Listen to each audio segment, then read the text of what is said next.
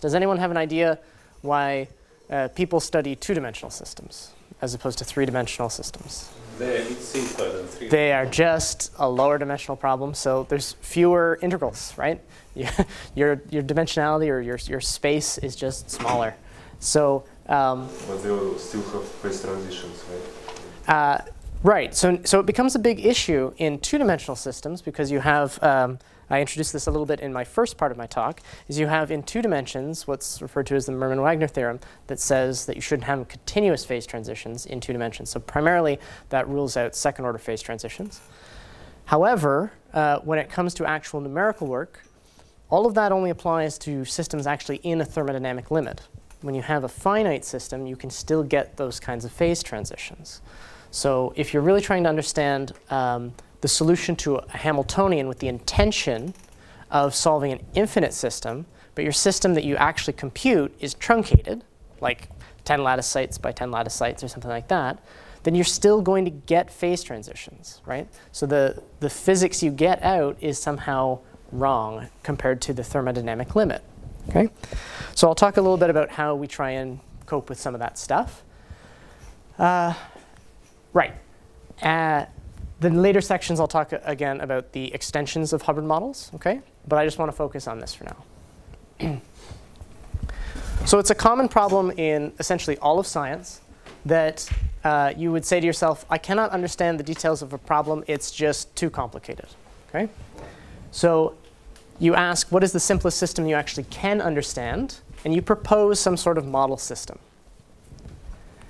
And then once you've solved that model system, then you have to ask the question, from that solution, what can you actually infer about the original problem that you intended on solving? Okay? People do this all the time in biology, for example. They take complicated lipid bilayers and they throw out most of the junk that's in them, and they put only the components that they're interested in.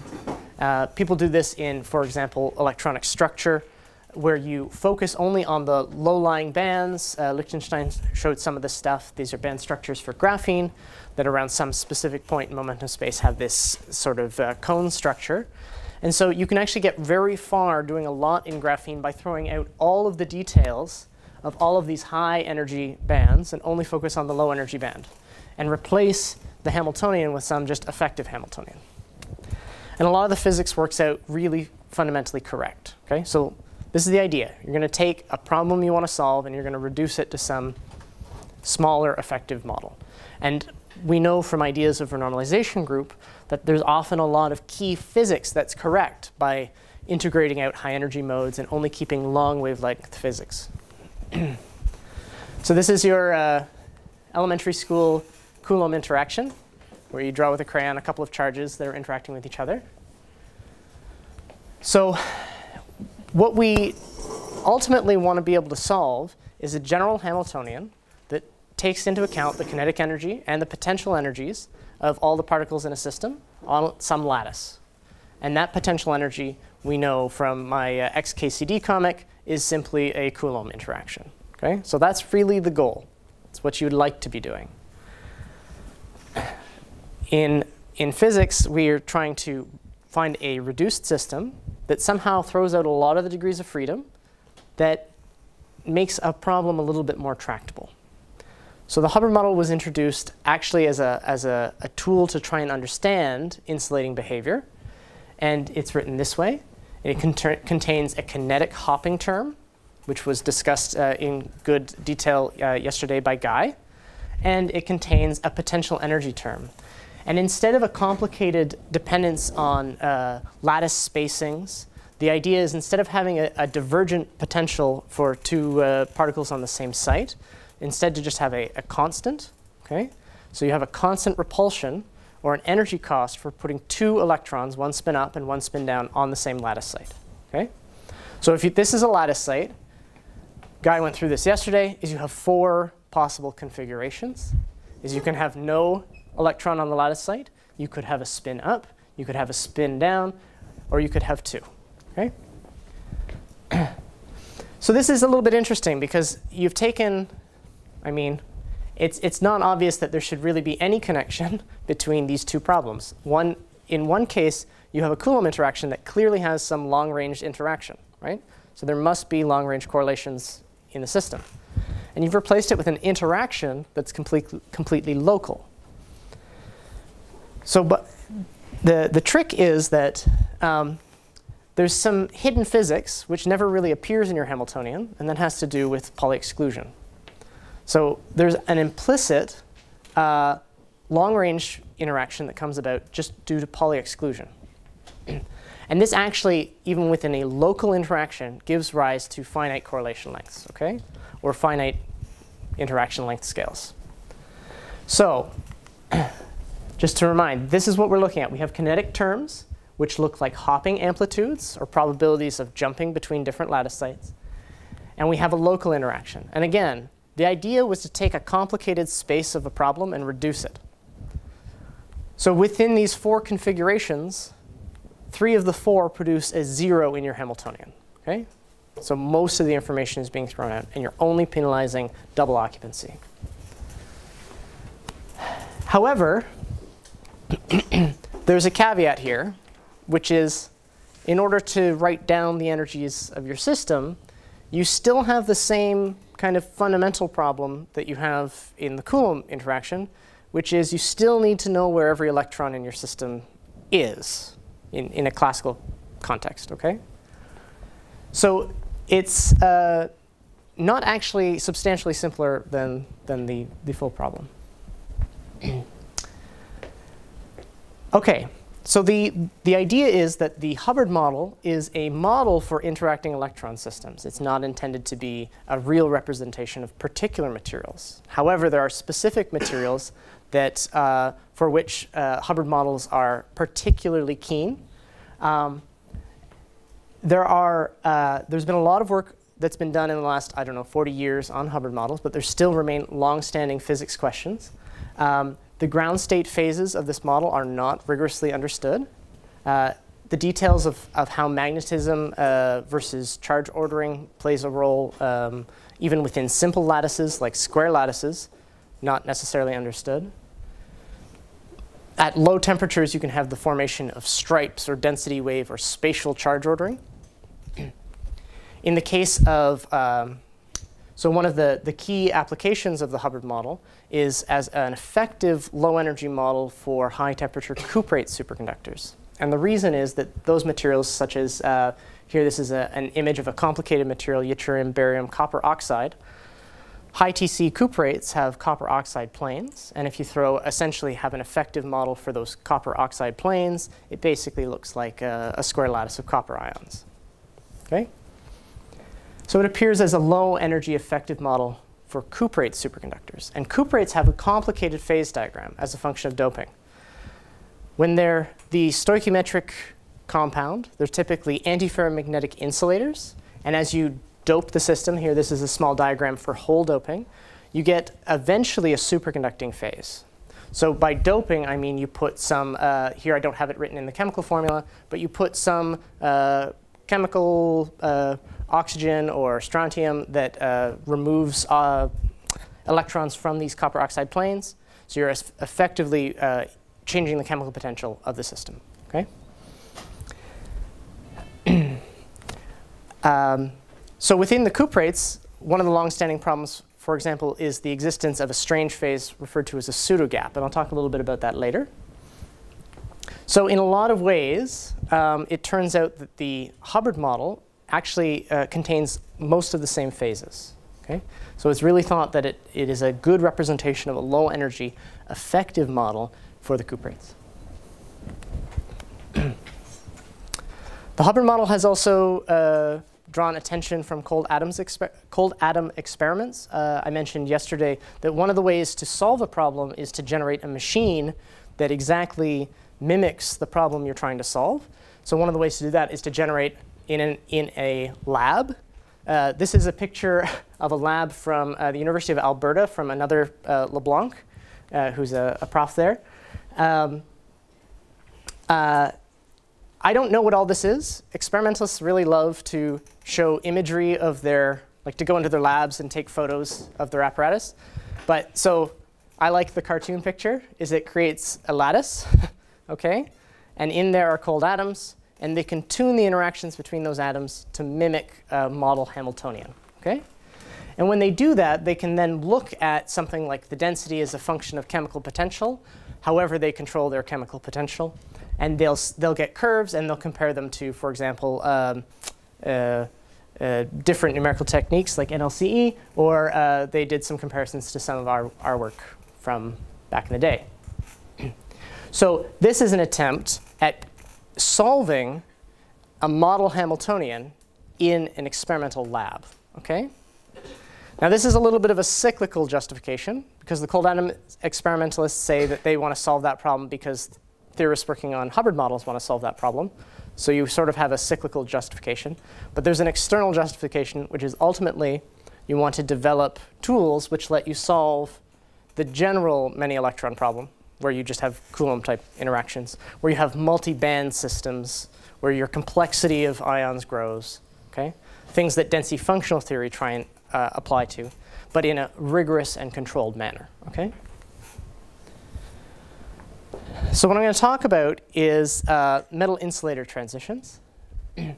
So there's a couple ways to get metal-insulator transitions. The first is through electron-electron interactions, and you may have heard of a Mott transition. So the basic idea of a Mott transition is that you can have a very clean system, and if it interacts in a periodic crystal, if you have a large enough interaction, okay, is that you can actually break your density of states into two bands, a lower Hubbard band and an upper Hubbard band. Okay? Lichtenstein last week talked quite a bit about these things. He could see them in his density functional theory calculations coming out somewhat naturally. Another option is through disorder, through something like an Anderson transition, which occurs in non-interacting disordered systems where you have some disorder in a material.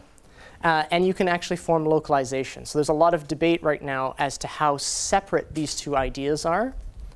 But that results in spatial confinement of electrons. And you can imagine if your electrons are spatially confined, that must result in something that appears to be an insulating type phase. Now, the Hubbard model itself is actually only solvable in 1 dimensions and infinite dimensions, which are not very useful limits necessarily. And I'm quite a fan of this quote.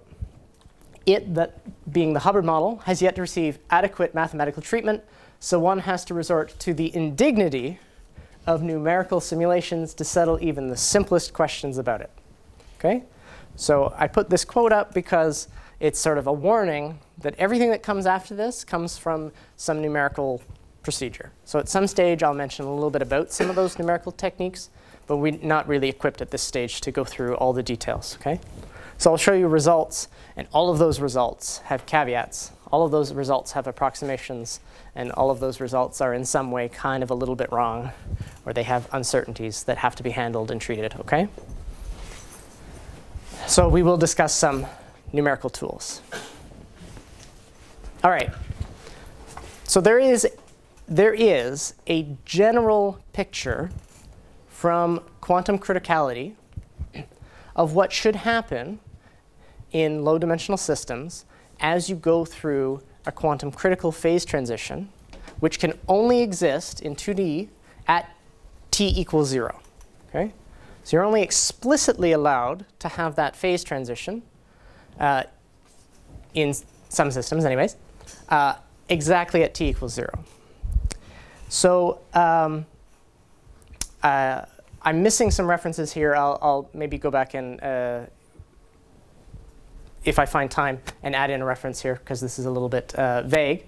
But the basic idea is you'll see this kind of imagery repeatedly with different parameters along this x-axis. So the idea that on one side of some controllable parameter in your model, on one side you have an insulator, and on the other side you have metal. And then you have some giant crossover region where the system goes from being metallic to insulator. And through there you might come up with other words to describe these things, like bad metals, whatever that means. Okay? And often what ends up happening is that the details of this get hidden with a superconducting dome. Okay? So this is one of the things that people try and understand is how does this low temperature phase transition, which occurs, how does it sort of vanish, at least what has been observed numerically? And at high temperatures, how do you have some sort of crossover instead of necessarily a phase transition? So this is some much older data. This basic picture was already shown last week by Liechtenstein. But what is being illustrated here is the diagram of the temperature as a function of the interaction strength U. Okay? And over here, we have a Fermi liquid. And over here, we have a Mott insulator. And there are actually two lines, UC1 and UC2. And you'll see this in the literature all the time. And the reason for that is that you have actually a first-order phase transition. And because it's a first-order phase transition, you can have a hysteresis process. So if you approach from one direction, from a Fermi liquid, you don't turn into an insulator until UC2. And vice versa, I believe, if you are a Mott insulator, you don't turn into a Fermi liquid until you hit UC1. Okay? But at high temperatures, there may not be an explicit phase transition, but instead some just gradual crossover.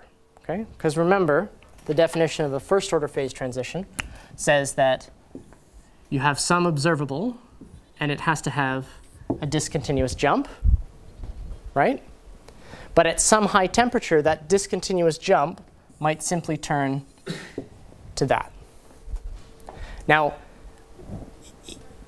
because we're talking about phase transitions, it's not allowed that this is purely some thermal smearing of the problem, right? Typically, what you actually see is that as you go up in temperature, this will sort of close, and eventually you hit this point up at the top here, which is written TC, above which you're no longer talking actually about a phase transition. You're talking about what people refer to as a crossover, okay? Where you've lost the ability to explicitly define some order parameter, but you still have some change overall in some macroscopic observable. Okay? Yeah? Are there known examples when first order phase transition turns into the second order phase transition?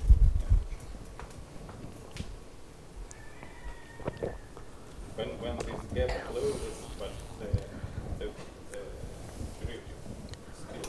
discontinues. Right. So let me just draw that so that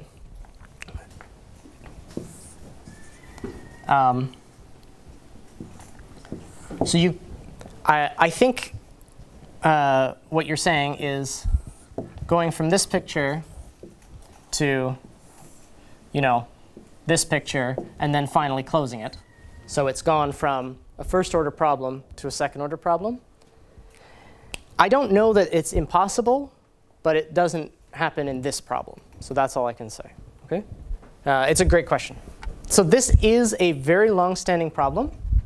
This diagram was also shown last week by Liechtenstein.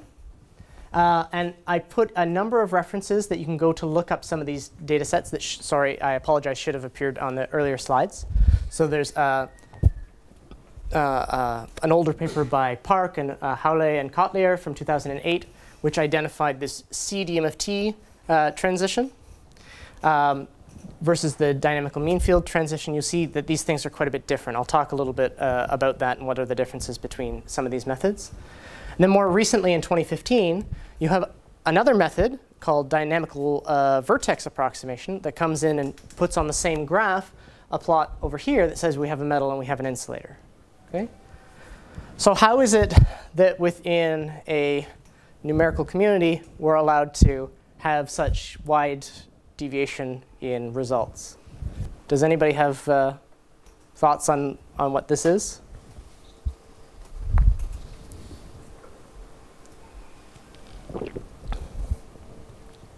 So at least the argument here is that the difference between the far right and the far left is finite size effects. Okay?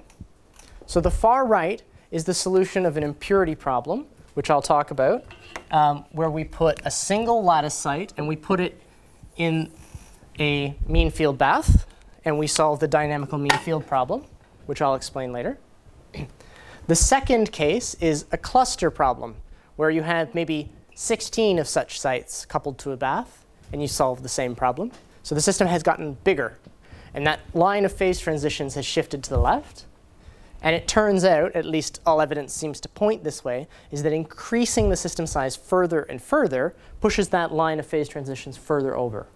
Now this is a big debate because there are fundamental definitions of where these lines are expected to cross 0, which are defining these numbers, UC1 and UC2, which are thought to be some fundamental elements of the model.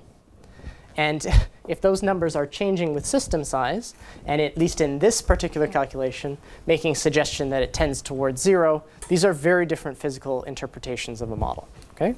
So this remains a not understood, not solved problem within the Hubbard model. Yeah? So do I understand correctly that it's basically the U on the horizontal axis, basically where the Fermi energy goes so far that it exits a band, so right? Two bands? Yes, basically, yeah. Yep. So both methods find completely different eigenvalues. Yes. I mean, that would be the only way to conclude if one says you have a metal and the other says that you have an insulator, then you must have very different eigenvalues, right? Your density of states must look totally different. Okay? So finite size effects are a substantial issue. Okay? And I'll make a couple of statements as to what those sizes are at some stage. So this is a nice paper. This guy, Eric van Loon, has been doing a lot of dual fermion calculations, which is something Liechtenstein talked about a few days ago. It's fairly recent. It's on the archive. And it was a study within what's called the second order dual fermion calculation. And here they look at a different metric, which is minus beta g of beta over 2.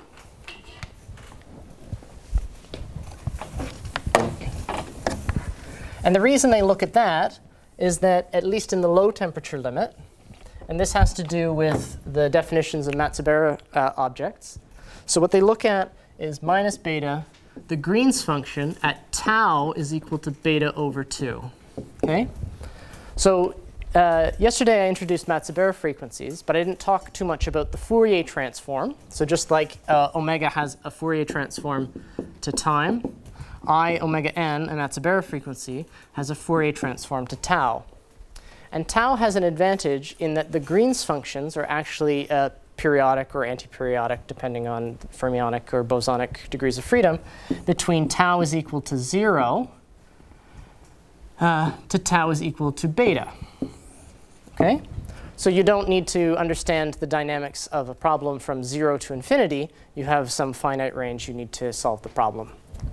And it happens that if you were to plot a Green's function as a function of tau, you might get something like this. And its value at beta over 2, at the halfway point, actually has a proportionality to the density of states at omega equals 0 with prefactors, and it's really a spectral function, et cetera. There's some details. So it is towards, now this is only accurate actually at t equals 0, and these calculations are not at t equals 0. But it's at least a metric to understand what's going on at the density of states. Okay? Or sorry, the density of states at the Fermi level. If the density of states at the Fermi level tends to 0, then you must actually be an insulator. Okay? So what they see is as a function of so at each temperature, as they decrease in temperature, below some temperature, they actually start to see a sharp drop, a sharp change in this particular quantity. Okay? And this has been observed in other cases. For example, these are just DMFT calculations. In this case, there's a little bit of complexity, but they're also showing some hysteresis. And so you can see the hysteresis here in the terms that as you go down in temperature, you have a red curve and a blue curve. So that says that if you come from low interactions, you'll have a transition at one point. But if you actually start the problem at large interactions, and I'll describe later the details of what that means. If you start from the assumption that your system is strongly interacting and come down, you'll get a slightly different transition temperature. So in this picture, there's another complication. And oh, yep. And so did they do like experimental studies using STM or ARPAS for just a range of different dopings of a semiconductor? So most semiconductors are probably not well modeled by Hubbard interactions, though. So there's lots of STM on such materials, but those materials don't really contain this kind of transition. Now there's STM and ARPES on high TC cuprates, okay? And at least near half filling, the Hubbard model is supposed to be a good model. And indeed, you can get gaps opening, but there's a lot of complexity there. And people are largely distracted by the fact there's some anomalous pseudogap behavior, and I'll talk in a little bit about what that means. That's a weird phase in which some part of momentum space becomes gapped and some other part does not. Okay? Can you expand really, really quickly on why a Hubbard model is not a good model for the semiconductors? Well, semiconductors don't have a complete band gap, right?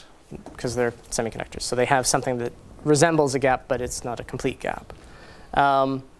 So presumably you could create a Hubbard model that mimicked that. It would be some weak coupling Hubbard model. But when you're already... It's essentially non-interacting. Right? Yeah, I think it's already weakly interacting. Standard non-interacting band theory gap. So you can primarily, I think, just do, like, if you needed to understand the interactions, you could actually put in Coulombic type interactions and do low order perturbation theories to try and get some corrections of your non-interacting problem.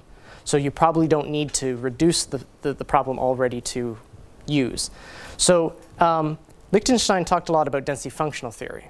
Okay? So for those semiconductor materials, density functional theories give you the right band structure.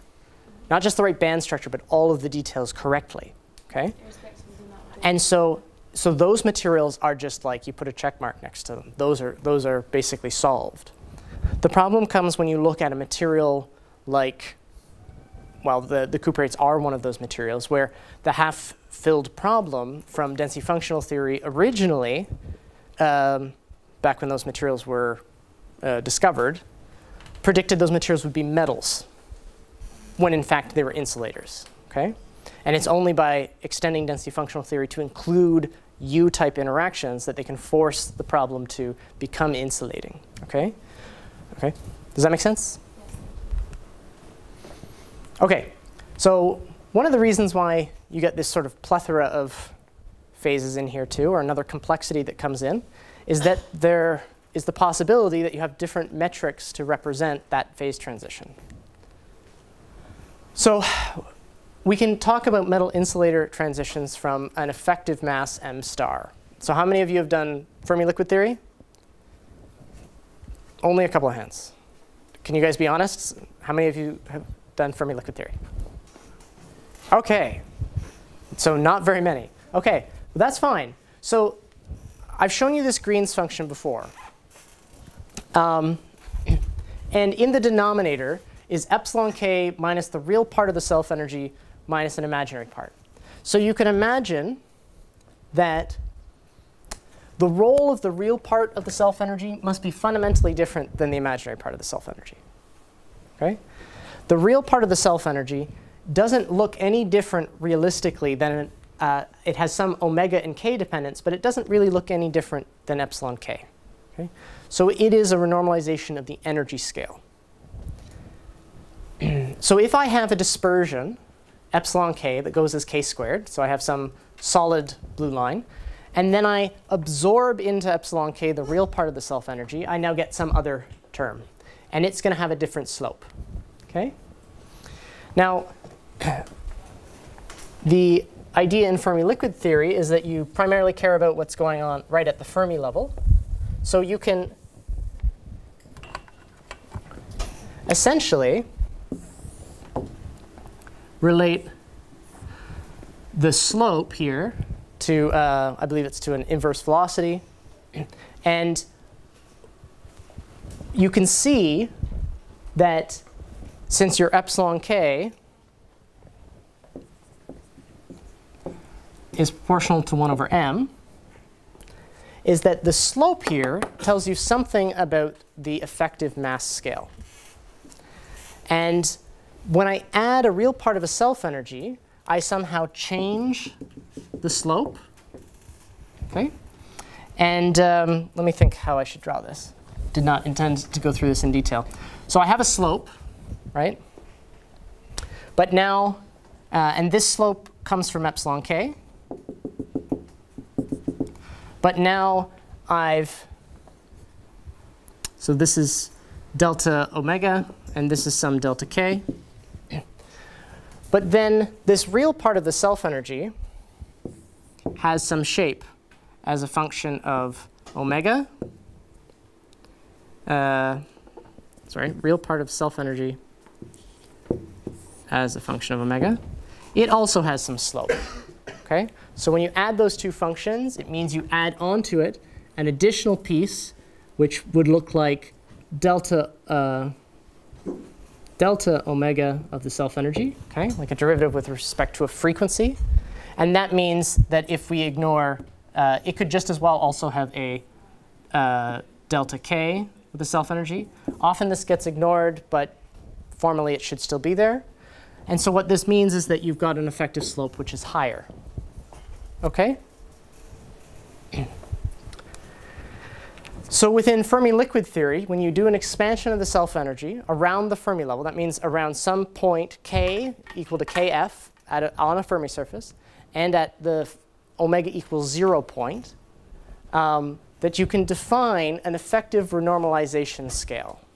Okay? And this can be written in a number of ways.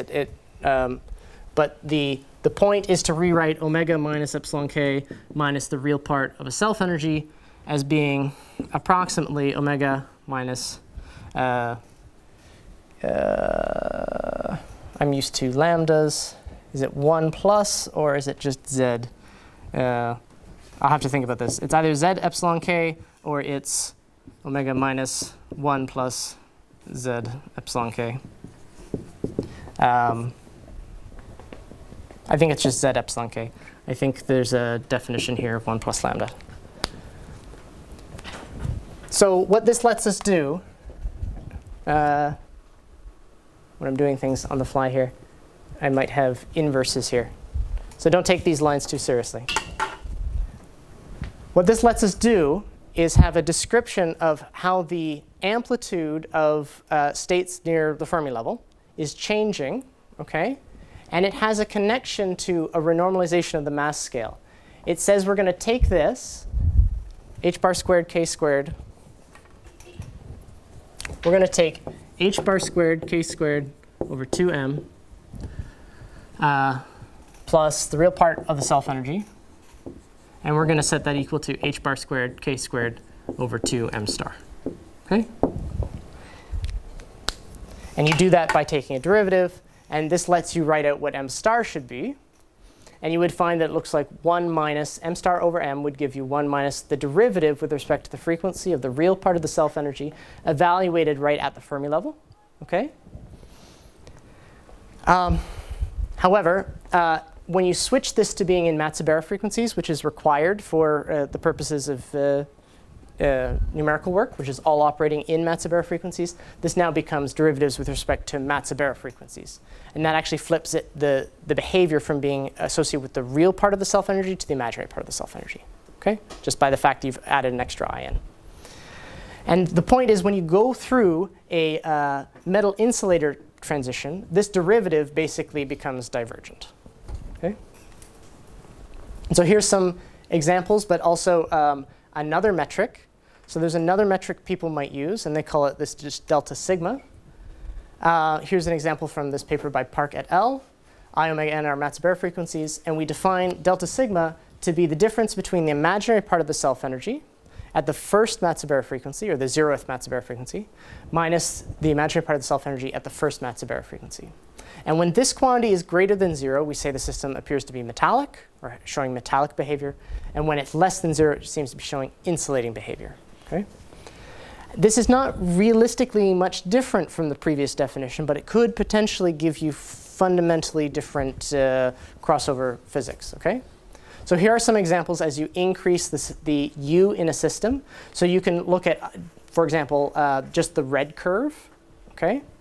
And as you go from U equals 5 to 5.6 or 5.4, 5.8, is you can have different types of transitions. So here, delta sigma is just the difference between these first two frequencies. So you're asking, is the first frequency above the second one, or is it below?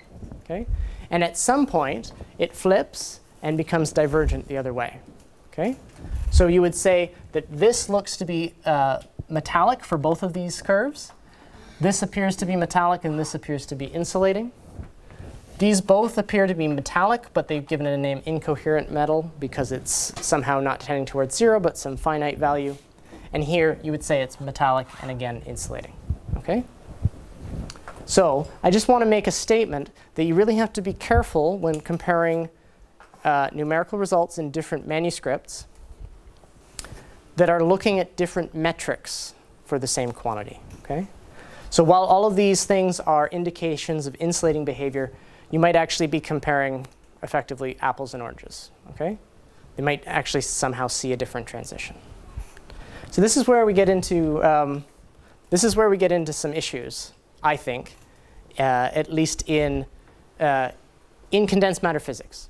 When you consider the level of rigor that goes into high energy physics experiments, the number of cross-checks and the amount of statistics that have to be gathered, and you compare that to some of the things that are done in condensed matter physics, condensed matter physics often comes up a little bit lacking when it comes to rigor, error bars, how certain are you, how reproducible is your data. You can find in the literature 2-density functional theory calculations, both using quantum espresso with the same mesh and the same pseudo potential, and you look at their graphs and they're visibly different. And at that stage, what do you do with that, right? And it's a big problem. Working on challenging problems in small groups means you can't get the right answer always, okay? You're going to have some error, you're going to have some approximation that's going on. So, you know, how it works in science, each group just chips away independently at their problem, and they give their best guess, and ultimately you want to try and form some consensus, right? But this has a really bad side effect. And I started my PhD working in high TC cuprates, and high TC cuprates has been a particularly caustic field for many, many years. The side effect of this level of uncertainty is it actually breeds mistrust. And you hear I've literally heard people say, you know, theorists don't know what they're doing. And oh God, not another high TC talk, okay? Because people start to see it as bullshit rather than as scientific rigor, okay? So we have to be really careful, because like, what does someone from outside of the field do when they look at this plot? And what do you think if you're a biologist and you look at this and you say, this group got that, and this group got that, and this group got that? What do you think, right? I mean, there's reasons hidden, but at a quick look, at first blush, it looks like you guys don't know what you're doing, okay? So I've only got a couple minutes left, and so this is a perfect moment to talk about this collaboration that I've been a part of. This is the Simons Foundation collaboration on the many electron problem. Most of you probably haven't heard of this, and that's okay. I'm painfully having to go through this slide because you know, I get some support from them, so I need to like promote that group. It's really important stuff. But the idea was to bring together a bunch of people, a bunch of groups, a bunch of numerical techniques, and work together to try and solve some kind of problem with some level of rigor, so that we could say these are points, data sets that we know are correct within some level or definition of the word correct, right? Some rigorous error bars, if possible, okay?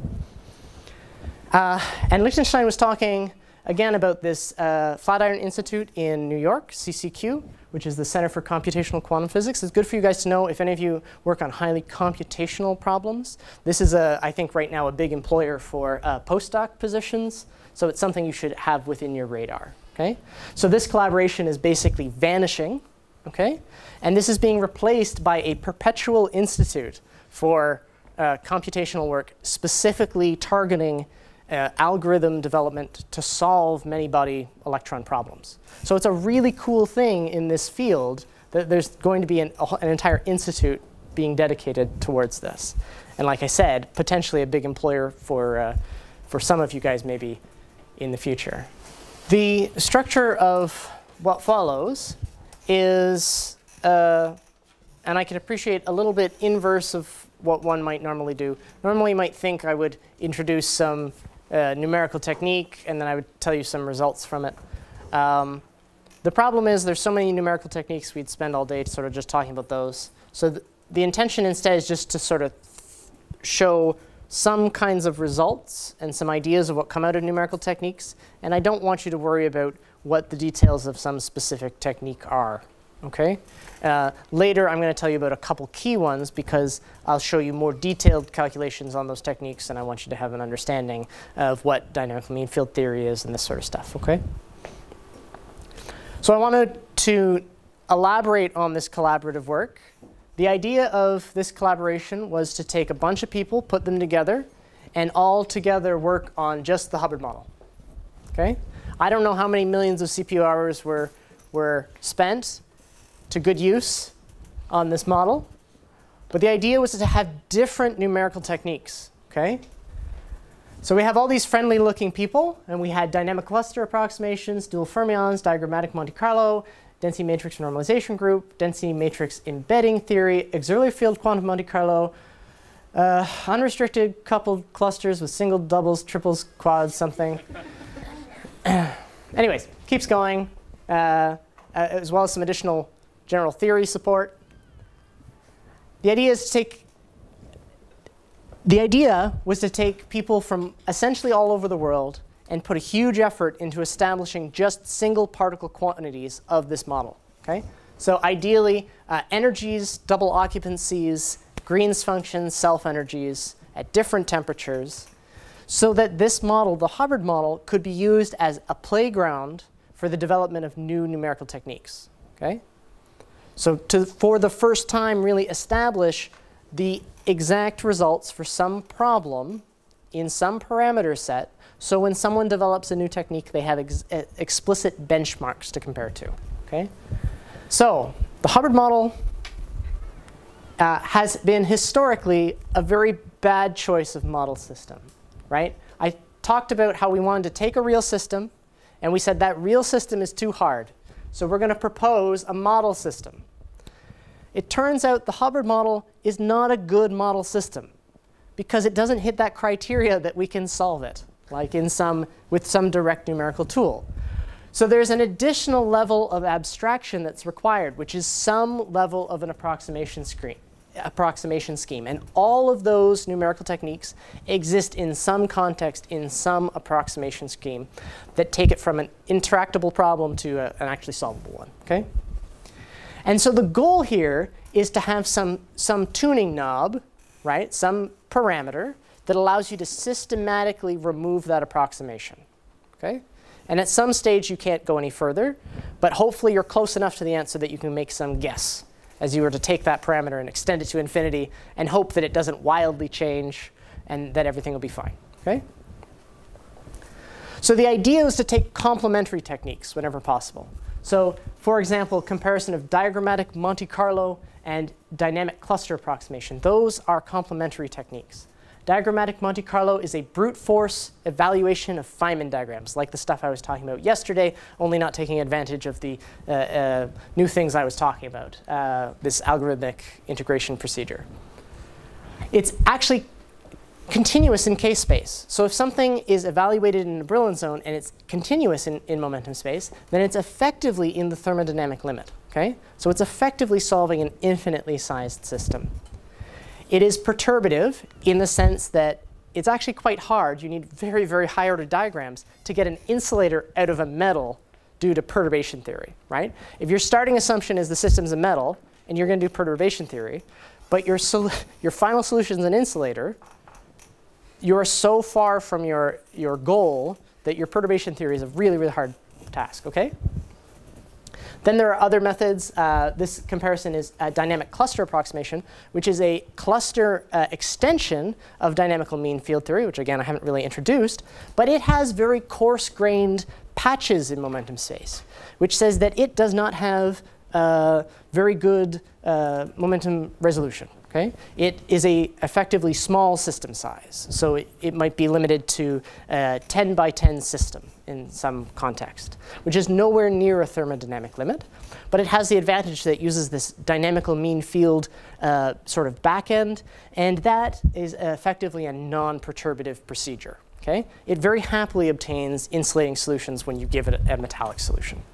And both of these methods occur at finite temperature, and I put some really misleading arrows on these graphs that help you to come to some conclusion that they actually point at the same values, while you, of course, have very large error bars right by those points. But as a function of some small parameter, okay, they can limit that parameter towards 0, and they can find essentially convergence to some value. And within some large uncertainty, now I say large, but the axis scale here is on the order of 10 to the minus 3. So on some particular scale, this is agreement. Okay? This is agreement within about 10 to the minus 3. One is being extrapolated in a perturbative order of expansion. The other being extrapolated in increasing the system size. Okay? So you have these two very different techniques that are showing agreement. So that's the goal. I'm not going to show you all the data that's in this paper. It's here in a PRX paper. And whether or not this has utility for you or for anyone else really boils down to what is the scale you're interested in. If you're studying superconductivity, you might care about what is the scale of your superconducting gap. And a superconducting gap might be anywhere from 4 millielectron volts to 25 millielectron volts. Pseudogaps maybe are in the realm of 30 to 75 millielectron volts. And 1% of your hopping is maybe 3 millielectron volts. Okay? So if you can get 1% certainty between techniques, that's pretty much an acceptable scale where you can start to make meaningful statements about the physics of superconductivity and pseudogaps, okay? About finite temperature phase transitions. So all the techniques have something to say about that.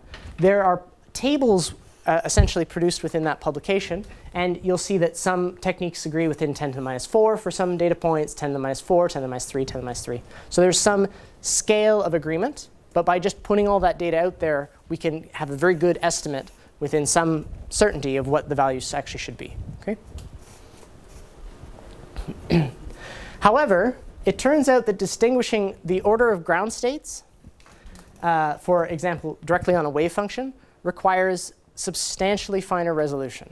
It turns out that as you approach the ground states, you have many, many very close in energy, low-lying ground states that are possible. And sorting that out requires a lot more work. And other people have tried to do that. So the takeaway message. Can you quantify that? Like how far are we from doing that? It makes that we happen. This paper in Science by Steve White on charge order, spatial charge order, is essentially that was the issue with identifying what is the ground state phase. And that's a different group of techniques, all at t equals 0. All trying to understand spatial charge ordering, and a lot of work went into them determining what was, in fact, the lowest lying charge order configuration. Now, whether or not that's the final word, I don't know. But there are other papers that have also seen that. But it's a very controversial topic. Okay?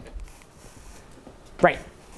So the takeaway message is really that it's no longer acceptable, at least in condensed matter computational work, to simply present approximate results from numerics without at least placing your results clearly in some framework of what is your expectation for correctness. Okay?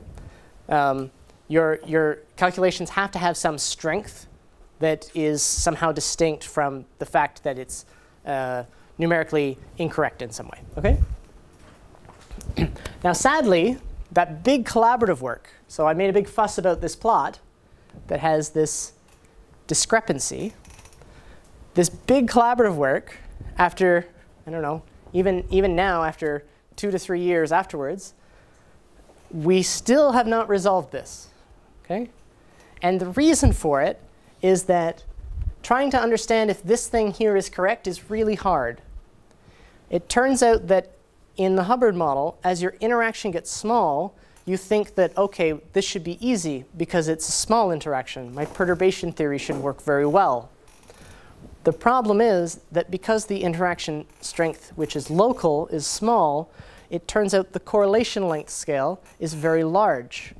So when you come to finite size effects, the finite size effects become a dominant contribution to things like phase transitions, which is precisely why this changes so much with finite system size. So on the right-hand side, we have some data sets from dynamic cluster approximation for different increasing system sizes. And at high temperature, they're very systematic. One could maybe make some extrapolation. But as you come to low temperature, the difference in system size is monstrous. It's absolutely huge. Okay? So there's essentially no meaning to the fact that you got a certain result from a 128 site calculation at T of 0.05. It essentially means nothing, because if you increase the system size just a little bit, it'll change by 30 or 40%. Okay? So finding convergence with system size is really challenging. So it's things like this that force new numerical techniques to be developed, right? With specific targets in mind, or specific goals or problems in mind. So we've been working on this for a while. It's unpublished data. I'm not even going to say what it's from, but we're able to come up with similar type curves to this d gamma A, where we also have this low U type curve, but we think it looks more exponential, not linear. Okay?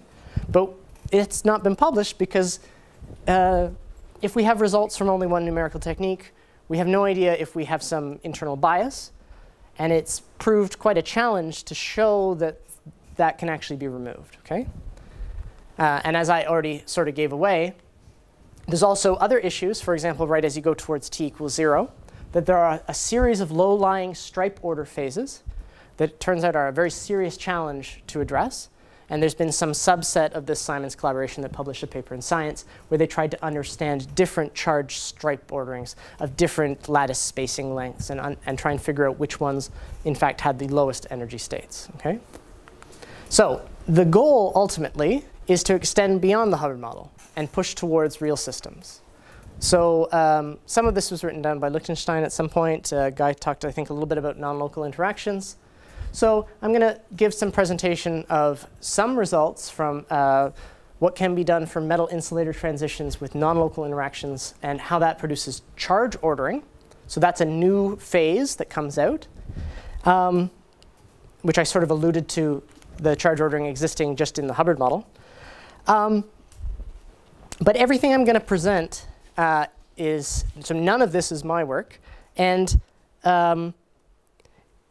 here we get into dangerous waters, because as soon as you put a non-local interaction, if you're doing Monte Carlo calculations, you basically have what's referred to as a Monte Carlo sign problem, always. And so the system sizes that can be addressed are substantially smaller. So none of this is rigorous in the same sense. Okay? There are cases where it works well, and there's cases where it doesn't, and you're sort of at the mercy of just the physics that's there, and at the mercy of what computations, how many cycles you have available to you. So we know that non-local effects, non-local interactions in materials are important. One of the arguments for a Hubbard model is the idea that long-range interactions are screened by all the other electrons in the system. But clearly, that's not going to be perfect screening so that it's only local. So there's lots of evidence in the literature of very sizable non-local interactions. There's many systems for which this is relevant. Right. So what I'm going to primarily focus on is charge ordering rather than screening. Okay? And what's referred to as a Wigner-Mott transition, or spatial charge ordering, which can occur. And this is different from a second-order type phase transition of the emergence of plasmon modes, which has a divergence in some element of a susceptibility, okay, or charge susceptibility showing a divergence. Okay? And we're going to see phase diagrams that have charge order and metal, and they're always going to have a very similar structure to this sort of very universal quantum critical point picture, where you have two phases on either side, you have some curve that comes through the middle, and you may or may not have any phase transition. You may have a crossover at high temperatures. Right, so the idea is that if you want to step from the Hubbard model to real systems, that you would do some sort of expansion that allows you to have not just local U interaction that has a Ni up, Ni down, but also include a V term, which for reasons of this summation involve a factor of 2, for Ni and Nj that could have spin ups or spin downs. Okay? So this is typically considered to be the minimal model used to study spatial charge ordering in correlated systems. It's also used to study superconductivity in organic materials, quantum phase transitions, screening effects, etc. So the idea is that you would go from a uniform phase, okay, where the red dots here are just sort of representations of the density at each lattice site. You would go from some uniform phase to some charge-ordered phase, where certain lattice sites have essentially no red dots, and other lattice sites have more red dots. So for whatever reason, despite the fact that you typically would expect some translationally invariant system because you have a lattice, but the details of your interaction result in all of your electrons deciding to clump up in a different pattern, which somehow minimizes their energy. Okay?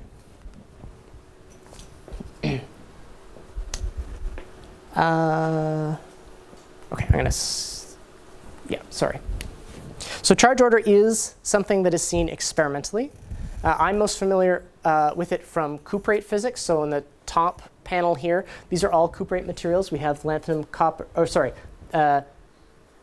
that's not a cuprate. This is bismuth, strontium, calcium, copper oxide, and this is the same material, bismuth 2212. So depending on your temperature that you look at, you can get complicated structure patterns of density. So these curves come explicitly from STM results. So they take an STM tip and they essentially move it across the surface, and they try and measure the density of states as they move across, and they find that there are more electrons in certain lattice sites than others, and they form complicated patterns. Okay? Charge order is a distinct feature of lots of other metal oxides. Okay? So you'll have high temperature superconductors that have a antiferromagnetic phase, a superconducting phase, and there's a lot of literature in the last maybe 8 years on the existence of a charge ordering dome, which also occurs inside that superconducting dome. So this is one of the reasons why high TC cuprates is such a, I say, awful field, because it's not just a superconductor. It's a lot of things. So you have regions here where you have possible phase competition between a pseudogap phase, if the pseudogap's even a phase, because that's not a well understood or known fact. Charge ordering, whether or not the charge ordering is specific to all cuprates or just certain ones, as well as a superconducting phase. And add on top of that that people don't quite have a full grasp of the details that go into what causes the superconducting phase. Right, good. So the point is that the origin of charge ordering and its interplay with other types of ordering might not be universal. It, at least with what is presented in the literature, it's very dependent upon the details of a particular material. And this is very problematic for computational work if you have some effective model and every different material has a different set of parameters, then this makes it very hard to make concrete statements about actual material physics. So we're primarily just going to focus on what the model itself gives. This is also a much harder problem because I've already sort of alluded that the phase diagram, in terms of where this metal-insulator transition occurs, the phase diagram of the Hubbard model when V is equal to 0, that part of the phase diagram is not rigorously understood. And there are a lot of people still studying the extended Hubbard model, which now adds an entire new axis, this V. Okay?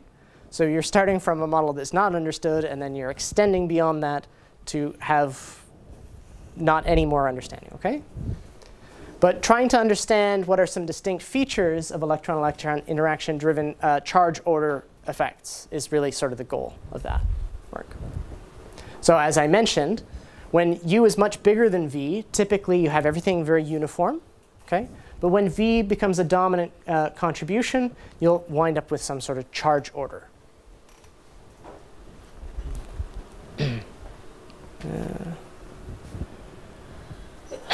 OK, so primarily in this section, I'm going to present results that, are, again, are not my own. They're primarily from Hanna Terlecka, a variety of papers that she's worked on, and her various collaborators over the years. And they all use dynamical cluster approximation, which is one of the methods that I talked about. It's a non-local and non-perturbative approximation. It includes short-range effects.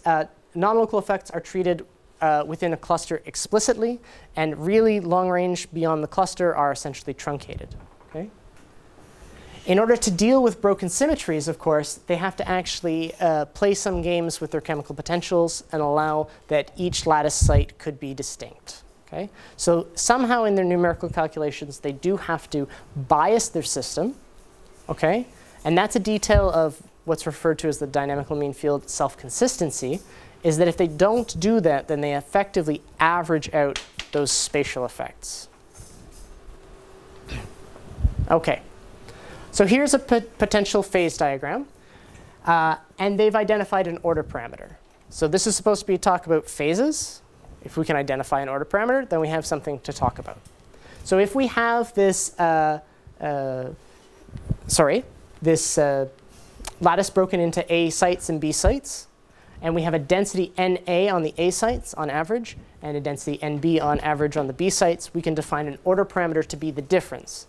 That order parameter goes to 0 when you're in a uniform phase, and it would be finite when there's a difference between those densities. Okay? And then for some choice of u, you can plot that delta n as a function of v. And here are some results for points below that transition and above that transition. Okay? And what you see is you go from a metal for some small v value to a case where you're already starting to see charge ordering. But when you look at the density of states at the Fermi level, you still see that it's metallic.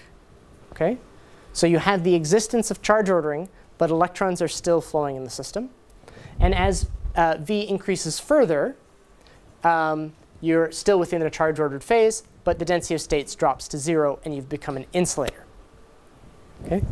So this says that the metal-insulator transition in the extended Hubbard model is a lot more complicated, because we have the combination of a metal insulator, and we also have a charge ordering. So we have the ability to have a charge-ordered metal and a charge-ordered insulator, because those are not going to line up with each other. Okay? So this is a picture on some relative scale that was generated to describe relatively what that looks like. So the size of those dots essentially is a proportionality to the density on each site. And this is the definition of that charge ordering. So these are just snapshots of site densities for those same points along that V curve that I showed in the previous plot. OK? Sorry. Yeah, there we go. Right. So all of this can be done. And we can try and understand the role of finite size effects. And depending on the temperatures that you have, and depending on the interaction strengths you have, it can actually be the case that, I talked about these issues with finite size effects. It can actually be the case that putting non-local interactions reduces your effective correlation scale. It's not always the case, but for some parameters, if it reduces your average correlation scale, then you don't have nearly as bad finite size effects. So there are some cases where they've actually been able to increase their system size and see very little variation in where those transitions occur. And that's really good. So it's actually quite non-intuitive that you start from this Hubbard model and you create it where you don't know the phase diagram. And at least for certain cases, for charge ordering, as you add V onto it, it actually becomes a more tractable problem, even though you have issues of sign problems and all this kind of thing. Because the correlation length scales decline, you can actually converge things effectively within finite size scaling. Okay? OK. Well, that's not supposed to be there. So just in some qualitative way, we can see that you can define some critical V value, okay, along this scale where that transition occurs. Okay? And you see that it basically increases with the on-site interaction, U. Okay, so there's some relative scaling between U and V. So if U increases, then V has to increase in order to get the same transition. Okay? And VC also increases with temperature increasing. Okay? So this, as a result, between the TUV phase diagram actually results in a very complicated phase diagram, which is nowhere near being complete. Finite size effects are possible, and there's no way to know when those will crop up other than to do finite size scaling of some numerical technique. Okay?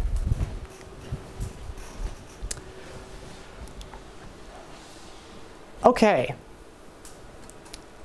Sorry, I already said all of these words. So I'm actually going to skip to this part here. So then you hit a point where you say, OK, we think we have some control over what we're doing. Let's start to do some comparisons to other numerical techniques and try and gain an understanding of how well we do. So this is a plot as a function of, in the VU plane. So we have our non-local interaction here, and we have our local interaction here. And it's a plot of where you go from charge ordering to metallic, okay, where that phase occurs for different numerical techniques. We have, what do we have in here? We have extended DMFT plus GW. We have a dual boson technique, which was probably, I believe this exact slide was shown by Lichtenstein last week. It's probably, I believe it's coming from this publication, but the dual boson data almost certainly was coming from his group or Hofferman. There's also DCA data, extended DMFT, and you see that there's quite a variation, but those are mostly finite size effects. But I want to emphasize that other than the dual boson technique, which is quite different from this small system DCA, this is nowhere near the level of making some sort of concrete conclusions as to what this phase diagram looks like. Okay? So there's still a lot of work to be done. So people start to draw more colorful plots where they start to try and understand where you go from a metallic phase to a charge-ordered metal to a charge-ordered insulator, or other parameter regimes where you just have generally it goes straight from metallic to insulating, and you can create that charge ordering right away. Okay? So this is something I'm going to emphasize because I found it to be a big point of confusion for me. This is basically coming from this paper down here. These are two of the same data sets shown on a different axis. So the red curve is the data in the charge-ordered insulator phase as a function of chemical potential. So this is a statement of at which temperature for a given chemical potential do you get that transition. So that transition is highest in temperature when mu is 0. So I'm a little bit unclear from what they've done whether or not mu equals 0 is actually half filled, okay, relative to a half filling point, or if it's scaled by some additional value. Okay? But that would be my guess, is that mu equals 0 relates to a half filling. And essentially, you're seeing that the largest transition occurs at half filling. And as they dope the system, that transition decays, okay, and eventually goes towards T equals 0 most likely. But this is very misleading, because if you replot this as a function of the dopant, like what is the doping value, rather than the chemical potential, you see that, so mu equals 0 relates to half filling, okay, where 1 is half filling, and where 0 here is half filling. And you can see that these phases here, in this region of chemical potential, are actually not distinct phases, okay? Because as a function of chemical potential, probably due to some sort of insulating behavior, is this entire range of chemical potential has no change in density, okay? So those two curves essentially are lining directly up with each other as a function of density instead of a function of chemical potential. So just be very wary when you look at experimental results. The difference between density and mu is not necessarily straightforward when you go to insulating systems. Okay? You can have huge variations in chemical potential that don't change your density at all. All right. So this is the problem, and it remains an ongoing problem, which is to try and identify that entire phase diagram in T and mu and, sorry, T and U and V, okay? And to understand the competition between all of these phases. So at high temperatures, you're going to have a uniform phase. At large U values, you're going to have an insulating phase. And at large V values, you're going to start to get charge ordering, okay? You can also ask other questions about whether or not those transitions are kinetic energy driven or potential energy driven. So this is something I didn't talk about yet, is as you go across a phase transition, there's a lot of history of this in superconductivity, is what is the source energetically of that phase transition? Is it potential energy driven or is it kinetic energy driven?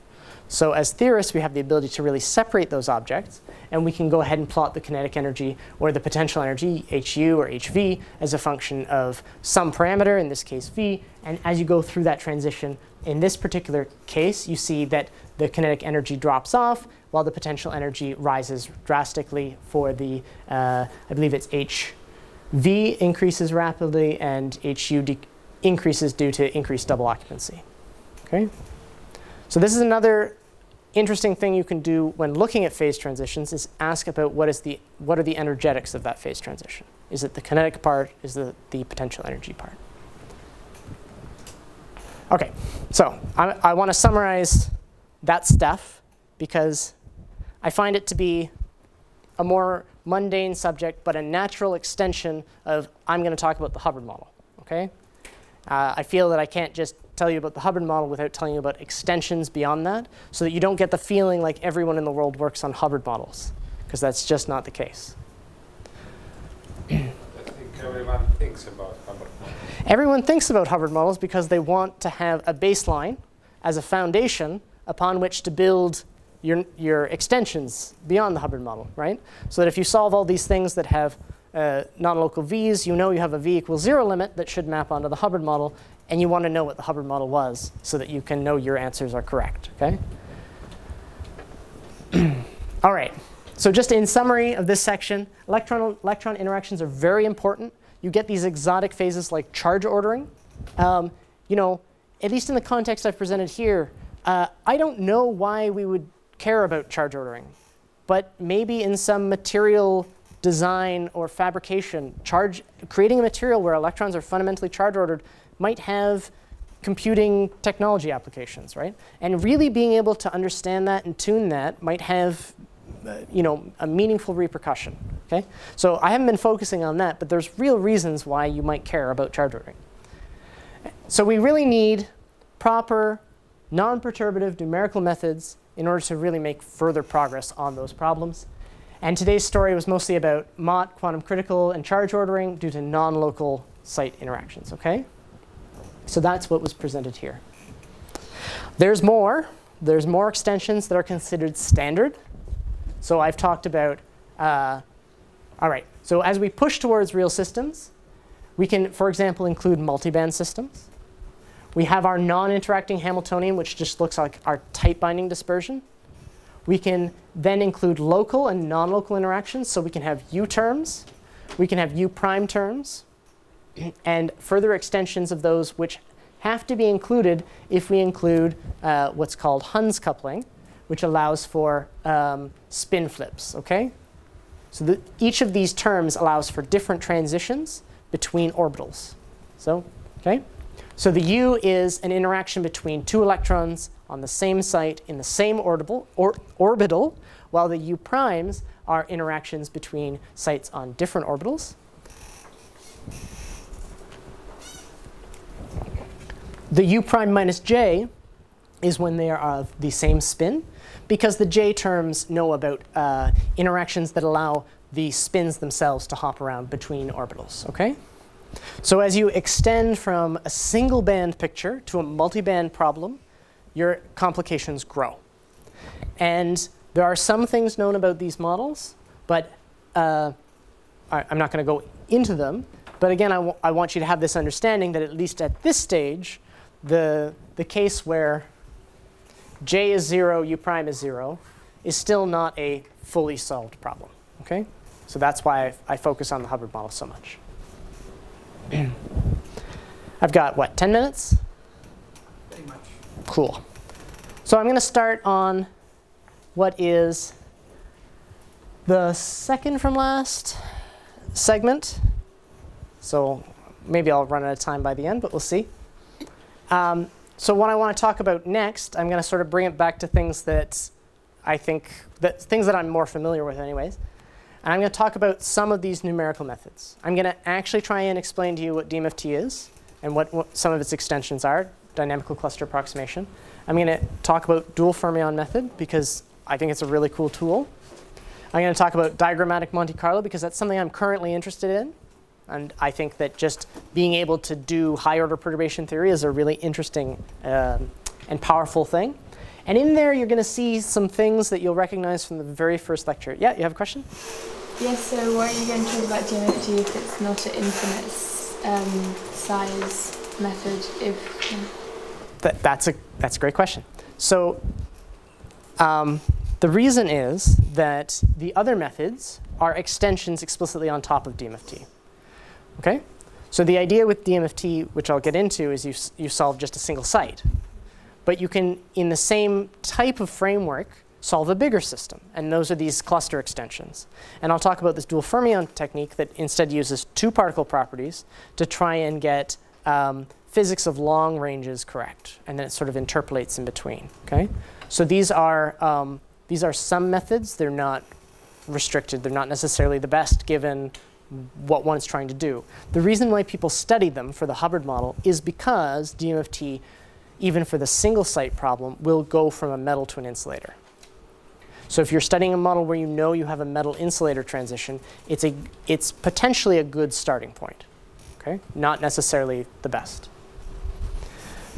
So what you'll see is a lot of stuff that should resonate from my very first lecture, where I talked about Hubbard-Stratonovic decoupling. And there are other decoupling schemes. Okay?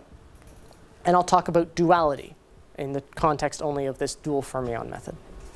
And in fact, Lichtenstein went through that in pretty rigorous detail. So you'll see that I cut 2 or 3 slides out that kind of go through what he went through, and I'll do the more hand-wavy caricature type explanation of what it means. Okay? Okay. So the logic and flow of this talk is to say, now we've talked about some of the repercussions of phase transitions and what those phase transitions are in kind of more detail maybe than I should have. And so I want to identify what are some of the tools and what are some of the observables that people might look at.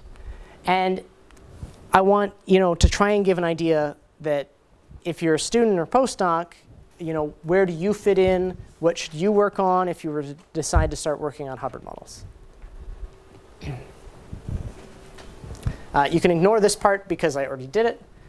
But what I'm going to talk about is dynamical mean field theory, diag-MC, and dual fermions. And I'll make a little bit of a distinction between ladders and dual fermion plus diagrammatic Monte Carlo.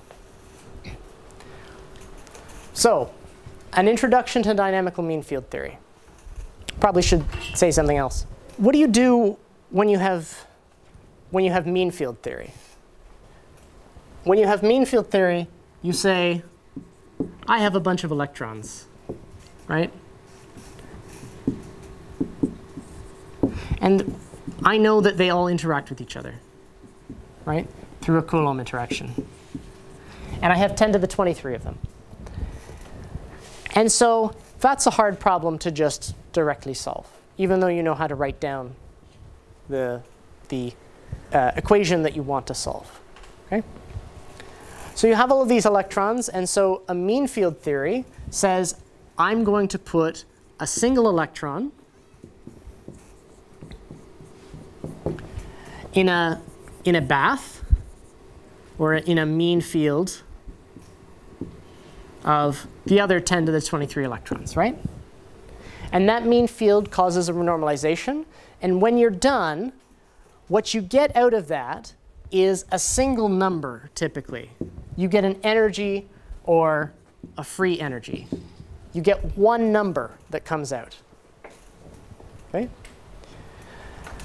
I'm going to show you in a second that dynamical mean field theory does a little bit more. It's a little bit different. So the idea is to map a lattice problem onto an impurity problem.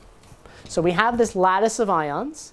And for example, I have this little gray lattice site here. And I'm showing hopping T that is coming from the kinetic term. And I'm going to have a U interaction. But at this stage, I'm not drawing electrons on the problem. And we replace our lattice with just a single site. And electrons can hop from that site and into what's called the bath. Okay? So electrons can now jump from that site into a mean field bath and back. And that mean field bath could have any number of degrees of freedom. When you do this, it turns out that the resulting self-energy is completely local, because you have only one lattice site, which means when you do the Fourier transform, it's completely flat in k space. It has no k dependence. Okay? So what one does in dynamical mean field theory is it says, assume the bath looks like something. And assume the bath is, for example, a non-interacting problem. And solve this impurity problem, okay, of a single site coupled to a bath. Once you've found that solution, you say, OK, well, let's let the bath be that solution. So now I have a single site coupled to a bath that has been solved once. And that produces a slightly different solution. And you iterate on that until the impurity and the bath have, in effect, converged to each other. And what that means is you hopefully have some meaningful physical solution. Yep? Could you say something? What do you model the bath as? What is it, Hilbert space, for example? What is it in Hilbert space? Well, at least in this case, the simplest starting point is a known solution. And you can take any starting solution you like. But the most straightforward one is a known solution where you say, if I was to set, I solve a problem with a u, but if I set u to 0, I know the solution to that problem. OK? Because that's the non-interacting problem. Guy was talking about that yesterday. OK? So I'm going to set the bath to be that solution as a starting point. OK? Now, when it comes to these phase transitions, I talked about hysteresis. In order to get hysteresis, I would have to make a different assumption on the starting point of that bath.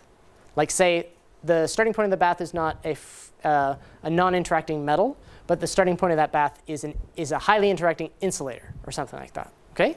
And you will actually get different solutions at certain points in phase space, near phase transitions. But otherwise, no matter what starting solution, you should still obtain the same result. Now, there's no formal mathematical requirement that you obtain convergence of that procedure. So it is possible to choose a starting solution that lies out of some radius of convergence and won't converge at all. Okay? Do you mean the bath is actually modeled as, I don't know, 20 sites or something? It's very dependent upon how you're actually solving this. You can think of it as having some number of degrees of freedom in a Hilbert space. I think that was sort of your question. And you can give that Hilbert space as many degrees of freedom as you're able to handle if you wanted to do, for example, an exact diagonalization type solver. OK? Yeah. So that is a good question, because people who do ED solvers, they literally couple it. They say they have a lattice site, and it is coupled to some finite number of bath states. Okay? So electrons can jump from the lattice site to a bath state. And that is a finite element in a Hilbert space that they intend to diagonalize. Okay? Great question. All right. So the difference between mean field theory and dynamical mean field theory is we're not talking about one electron. We're talking about one lattice site. Okay? It's a different object that's your object for doing mean field.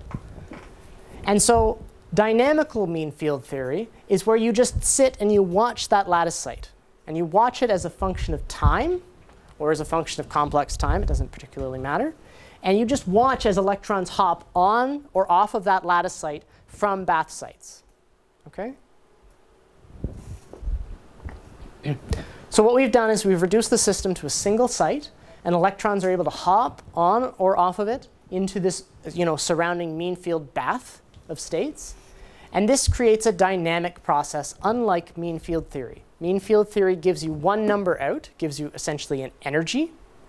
Dynamical mean field theory gives you dynamics.